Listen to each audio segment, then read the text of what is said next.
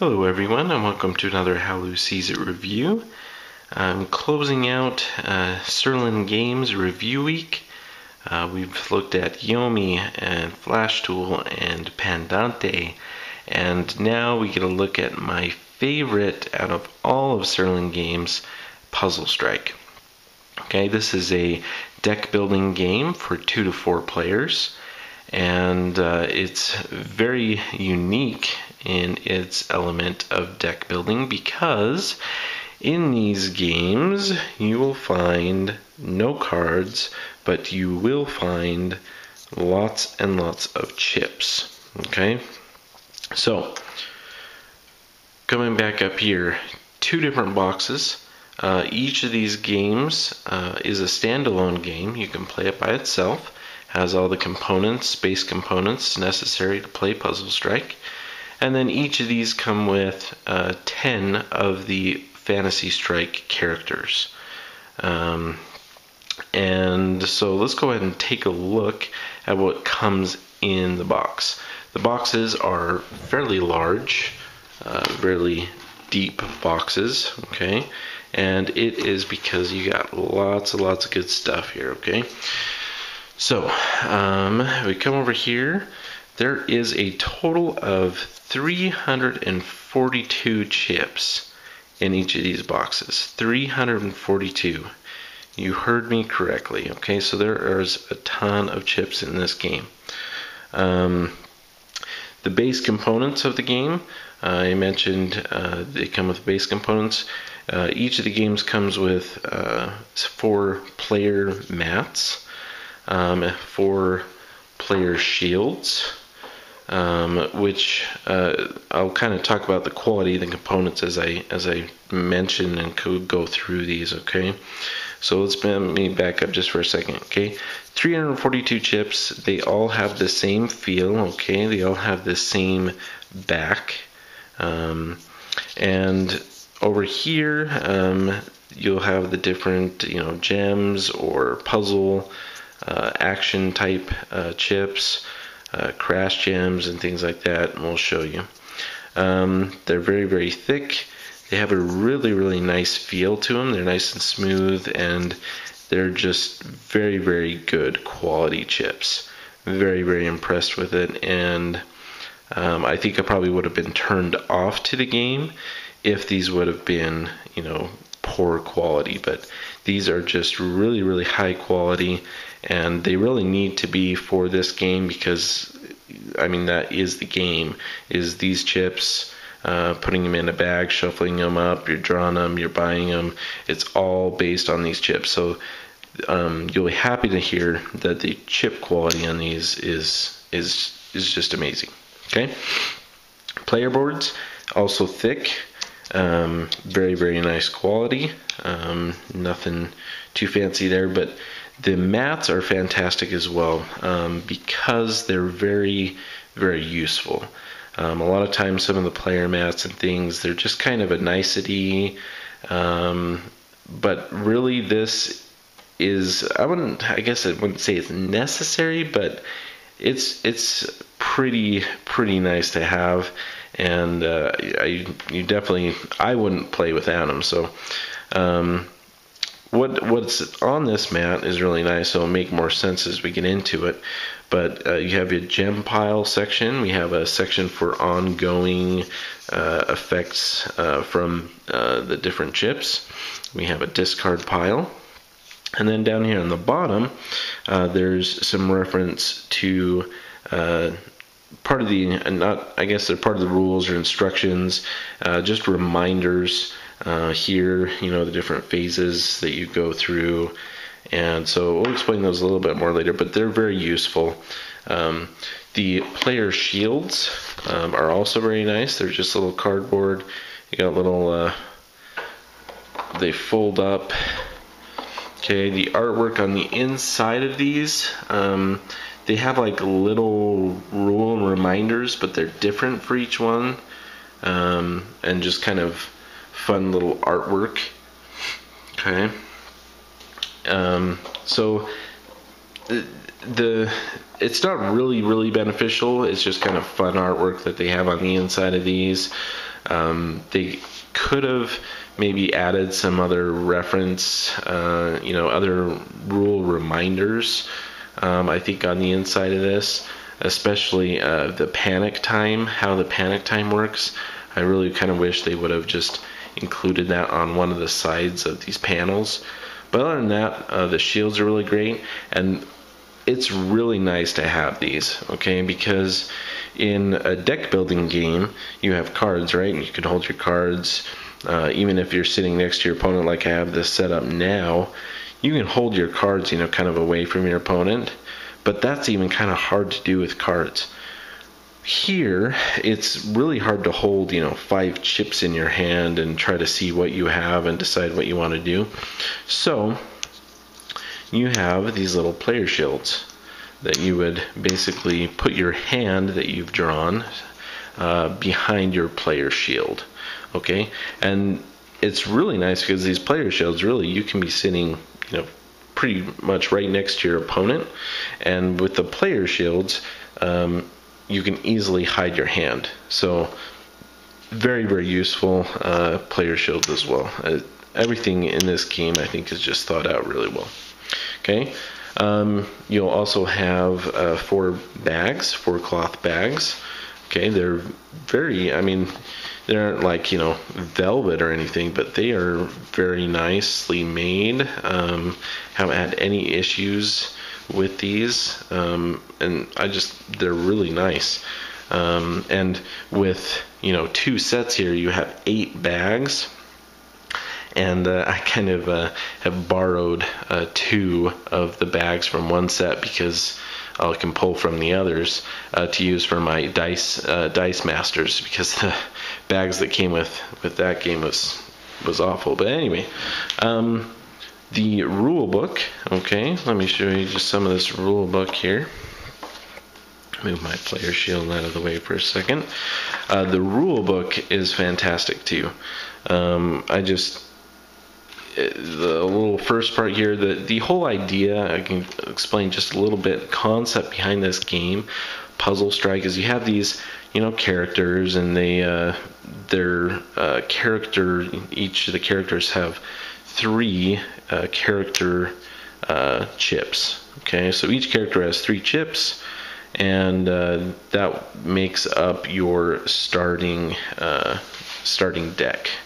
And in the game, what you're trying to do is, at the beginning of your turn, you're going to be obtaining and getting some of these 1 gems to start out with that are going to come into your gem pile here. Okay, and as the reminder here, what happens is throughout the game you're going to be getting more gems in your gem pile, and then trying to get those gems combined into larger gems like that, and then you are going to be sending these over to your opponent, trying to overwhelm them with gems in their gem pile.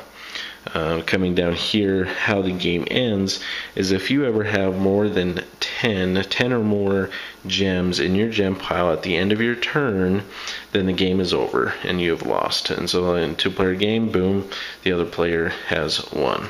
Okay, so that's the object of the game.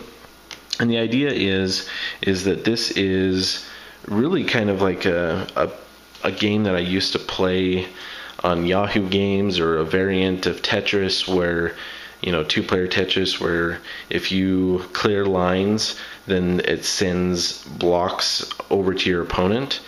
That's really kind of the concept here. The idea is stacking, things that you're doing well, clearing your board, moving it to your opponent's. So very cool. Thematically, it works really well. It feels like you're playing like a Tetris type game like that, a little puzzle game. Anyway, going back to the rules. Okay, so this rule book is just laid out very nicely. Okay, so here, the introduction here, it basically gives you that rundown, same rundown You're trying to crash these gems, is the terminology they use, into your opponent's pile. And you can crash a 1 gem that would go over there, or in this case, if you have a 3 gem and you crash that, you're going to split that up into 3 1 gems over to your opponent's side. Okay, and anyway, so we got a quick start rules, kind of a reminder there, goes through as illustrations. Very nice setup with pictures of the suggested starting bank of puzzle chips, and that's really nice. Instead of just listing out, okay, you know, combos are hard, draw 3, there's actually a picture visual, so that it helps you find those more easily. It lists all of the other ones here. For the setup of the game, very, very simple. Everyone takes 6 1 gems, a crash gem, and their 3 character chips as well. You put those into your bag, shuffle those up, and draw 5, and the game begins. The turn phases, the gameplay in this game, very, very simple. You're going to have an anti-phase, an action phase, buy phase, and then a cleanup phase. And we'll go through those in more detail. This is the panic time thing that I was mentioning before. I think the one thing I wish they would have done is include, you know, just a little reminder of how the panic times work on the inside of these player shields. But it's still fairly easy to remember. But anyway, just very, very well done instruction booklet. Okay. All right. The box I got right here. Okay. So I have 10 of the puzzle chips out, and so these are the remainder 12 that I'm not using this game. There's this clear plastic insert, and underneath you'll see my other bags and other player boards and shields. And the plastic insert does have labels on it for, you know, where things go, so that's great. 2 gems, 3 gems, etc. I got the character chips go here, and everything fits just really nicely. You don't have to like force it down. The only thing you have to consider is, you know, making sure that the stuff in the bottom is kind of centered before you try to put the insert back in. But very, very nice. Everything fits in there great. So component wise, I think just fantastic. All right, gameplay. I love deck building games, and if you like deck building games and are familiar with them, I think you're already kind of a shoe-in to enjoy this game. I could be wrong, but that's just my opinion. So each player, I've already mentioned, will take 6 of these 1 gems, a crash gem, and their character things here. Okay, and on your turn, so if you would shuffle these all together, but I'm just going to keep them out so I can show you what those would do. But at the start of your turn, what you would end up doing is you put 1 gem in your gem pile. Okay, that's the very, very first phase, the anti-phase, and then we go to the action phase. So if I drew any chips, again, for the beginning, you're going to draw 5 chips. And the only actions that you have are these 4 here. So in the action phase, you start with 1 action that you can perform. Okay, pretty straightforward. I can perform any one of these actions.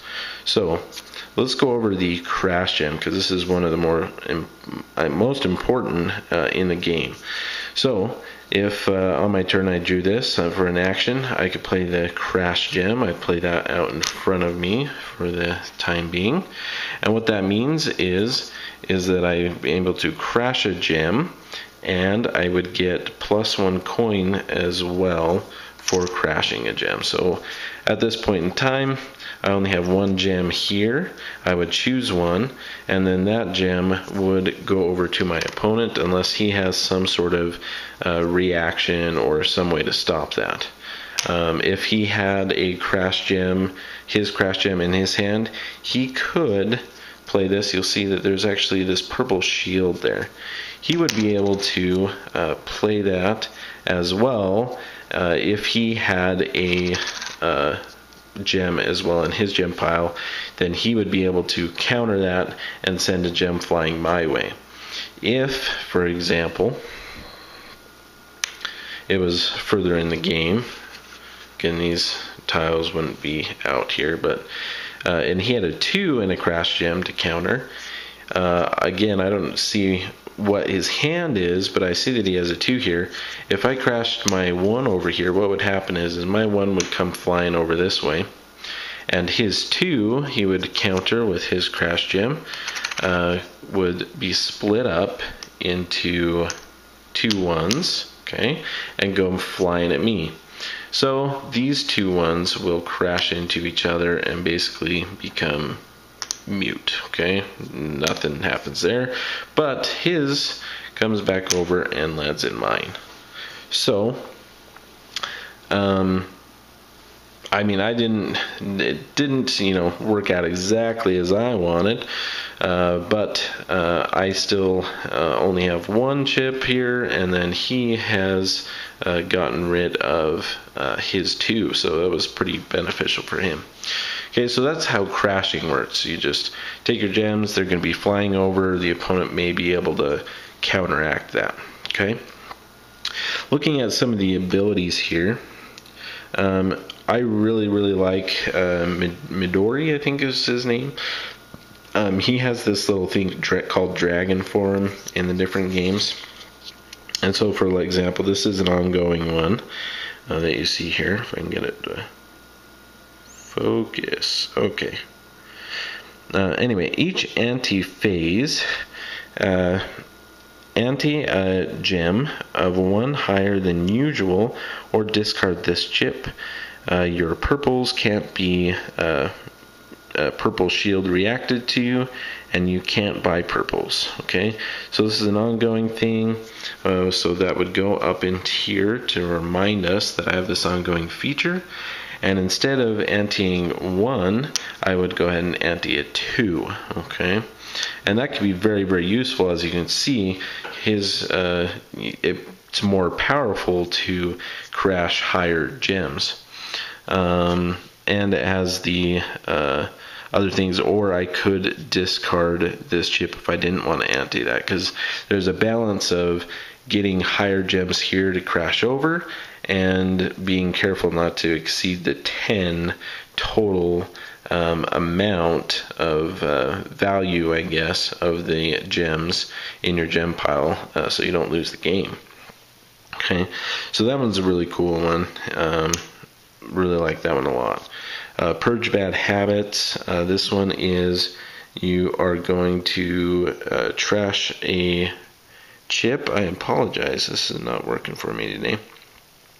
Trash a chip from your hand and put a 2 gem from the bank into your hand. Character chips can't be trashed. That's just a little reminder there. This one here, a reaction.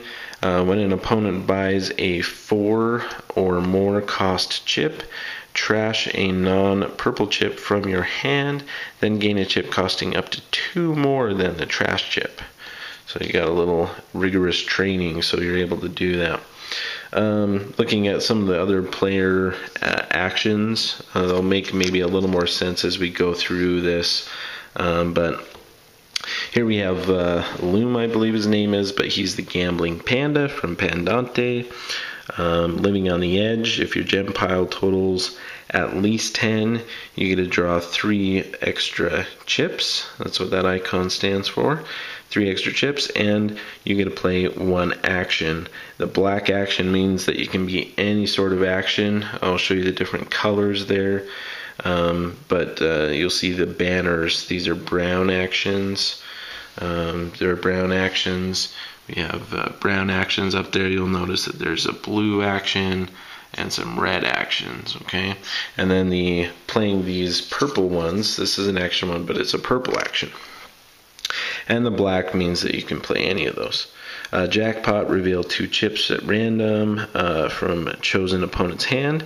If any are gems, you get +1 coin for your buy phase and plus another action.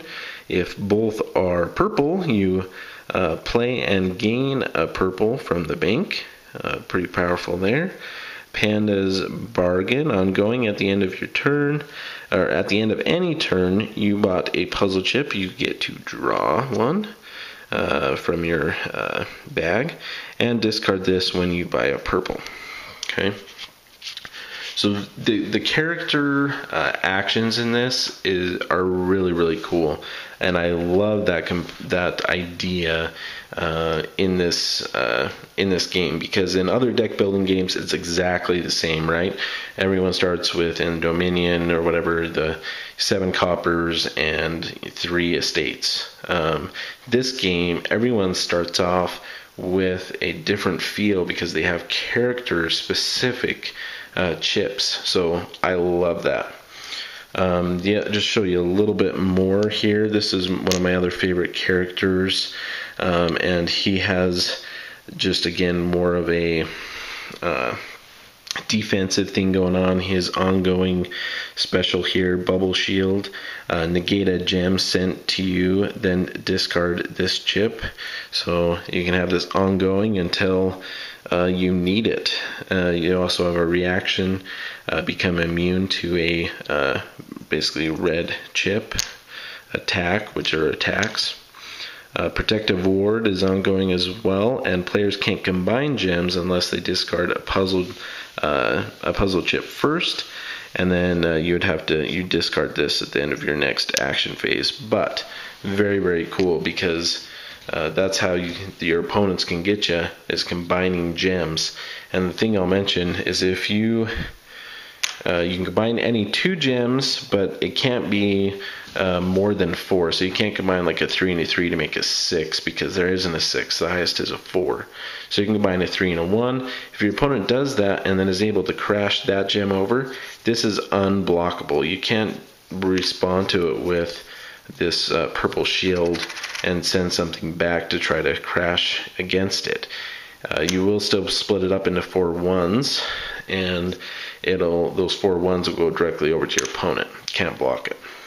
Okay, so anyway, in the game, the other tiles here, so I just mentioned, the one was they couldn't combine. Well, that's this guy here. It cost 4 coins, okay, and it allows you to combine those 2. It makes your money for that buy phase, takes it down by 1, but it does give you another action. There are more crash gems that you can purchase here, and there is the big honker here. It does cost 9, but the double crash gem, it allows you to crash 2 gems over. Very, very powerful. Plus you can get up to 2 money, so if you crashed both of those gems, then you would get 2 plus 2 for your buy phase. Okay, so after you've done any of these actions, and there's a bunch of actions in the center here, you'll see the icons. You'll draw one from your bag, another action, more money. This one here is a piggy bank. That basically allows you, sometimes you want to save a chip. It's not very beneficial to play this round. If you have a piggy bank, that allows you to keep one of your chips for the next turn. So maybe you'll have this chip, save it, you'll draw 4 more to draw back up to 5, and maybe this will be more useful that next round. Let's see, that's just the basic idea. Like I said, there's different color actions. So this one here, if you trash a gem from your hand, you can perform a brown action, a purple action, a red action, and a blue action.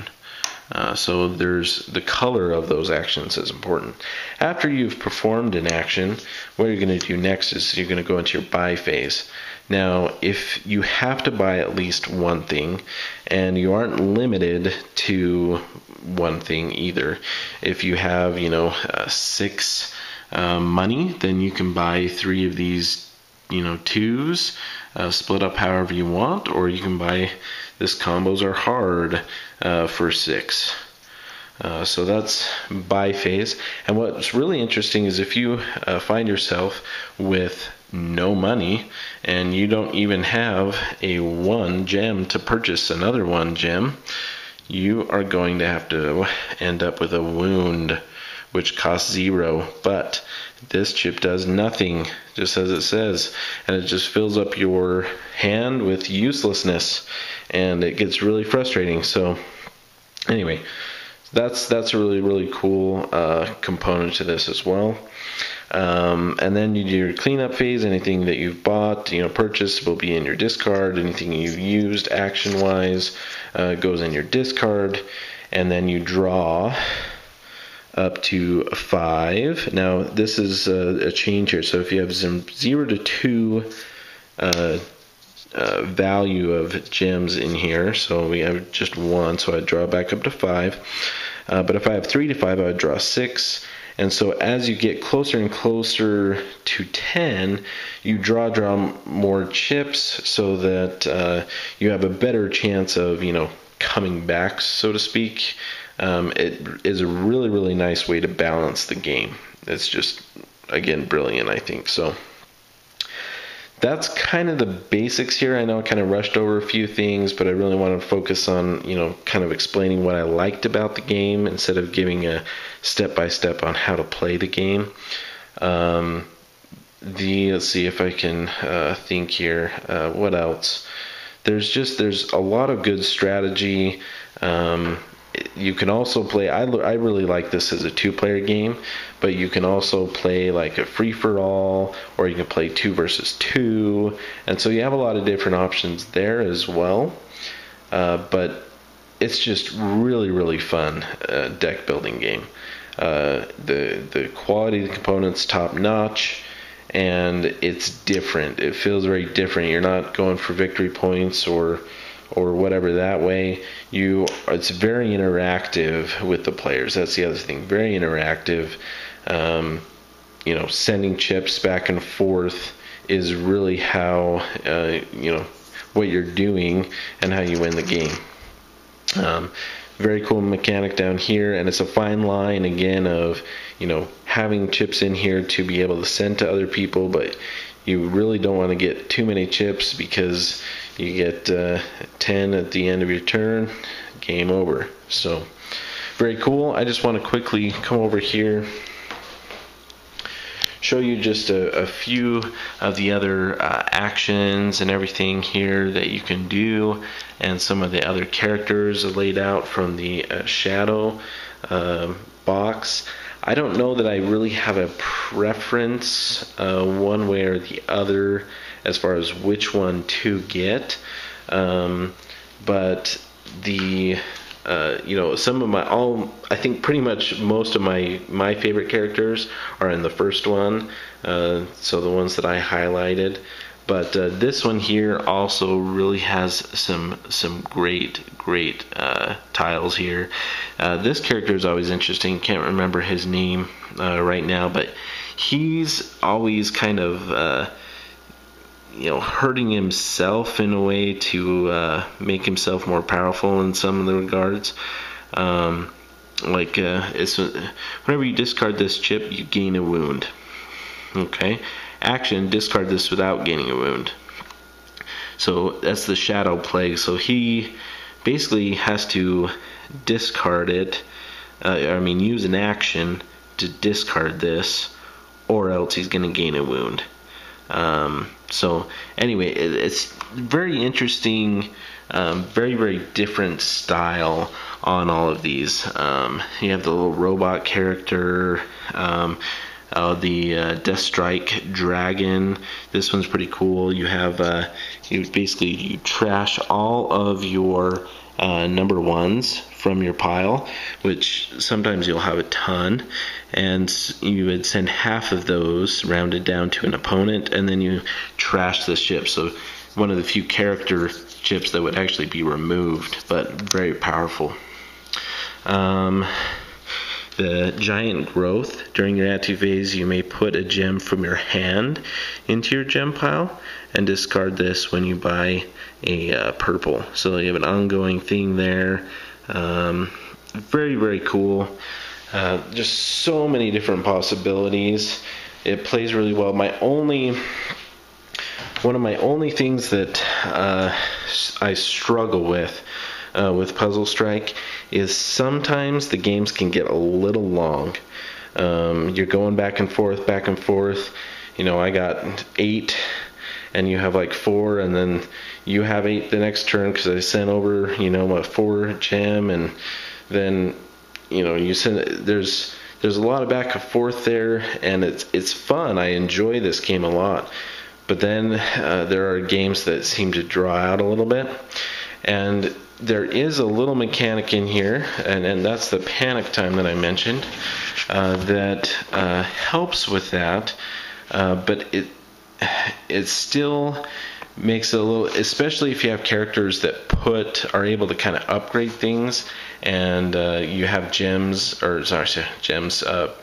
puzzle pieces going back, because what happens is as these piles get purchased, say this one, you know, all of those tiles were purchased, you're going to get rid of piles, and as you get rid of piles, what happens is you get into panic time, danger time, deadly time, and as those piles disappear, instead of putting one gem into your gem pile at the beginning of your turn, you're going to ante a 2 gem.